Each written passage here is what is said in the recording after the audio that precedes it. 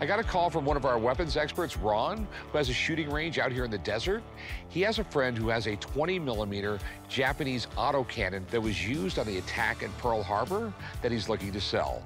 It doesn't work, so we're not going to be able to fire it. But what's a trip to the range without blowing something up?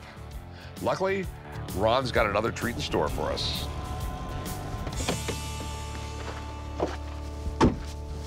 Ron, how's it going? Good, Rick. How's it going? Life is good. All right. Well, I got the gentleman over there with an automatic cannon. It's all set up. I'll let you guys discuss it. I'll be setting up some cool stuff for you, okay? Okay. All right? All right, cool, man. Yep. See you in a little bit. All right.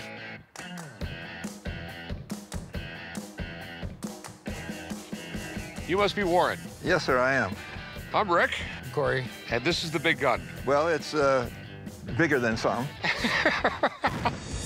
I have a World War II Japanese aircraft machine gun that was taken out of an airplane used on the December 7th Pearl Harbor attack.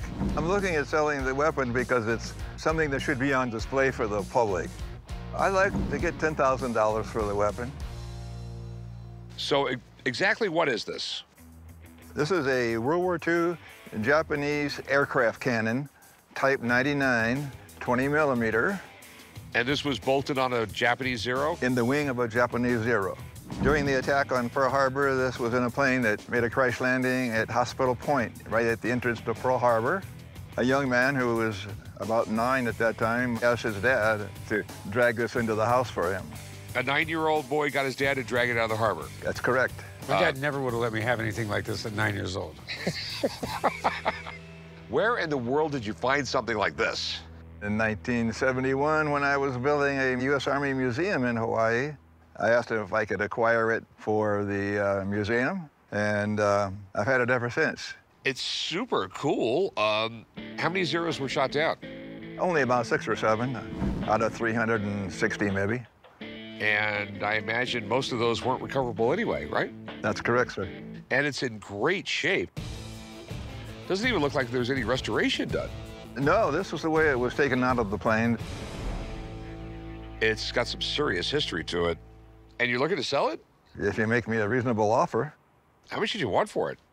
Rick, I want $10,000 for it. All right, so Ron's playing in a tank or something around here. I don't know exactly where he's at, but let me go find Ron and be right back. Okay. That is really, I mean, like, from Pearl Harbor, from a Japanese Zero, that's absolutely amazing.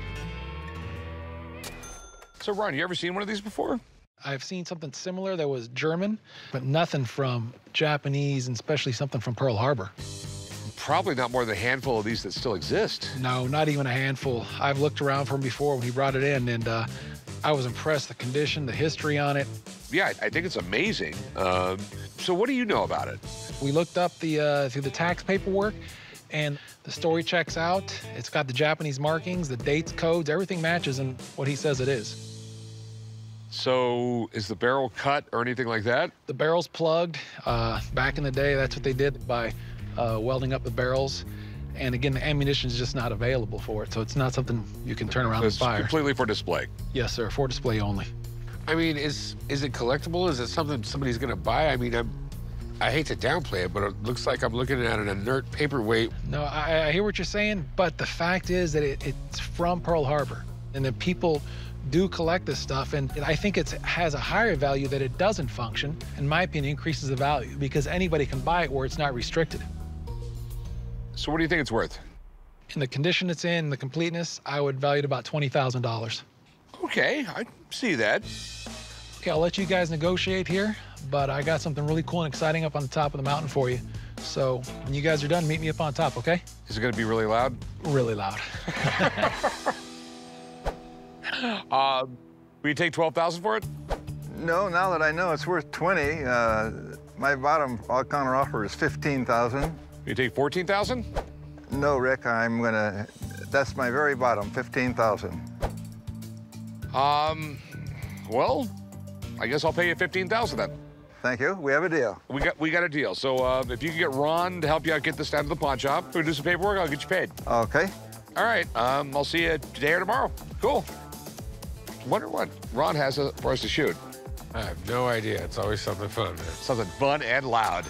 So this looks interesting. Hey, Ron. Hey, Rick.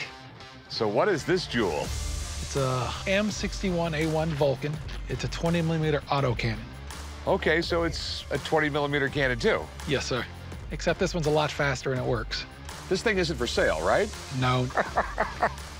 You want to get up on top? Take it for a spin? Just get up there and press the button, right? It's all you have to do. It's real easy. Climb on up and these boys will get you squared away. All right.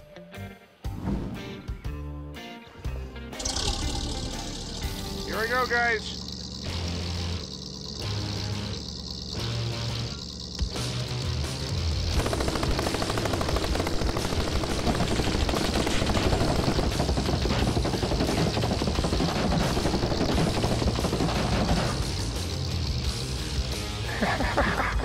That was really cool.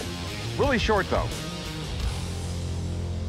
So how many rounds was that? That was 50 rounds. It seemed like 3 seconds. No, it was about 2.5 seconds. Did you hit anything? Oh, I destroyed this truck.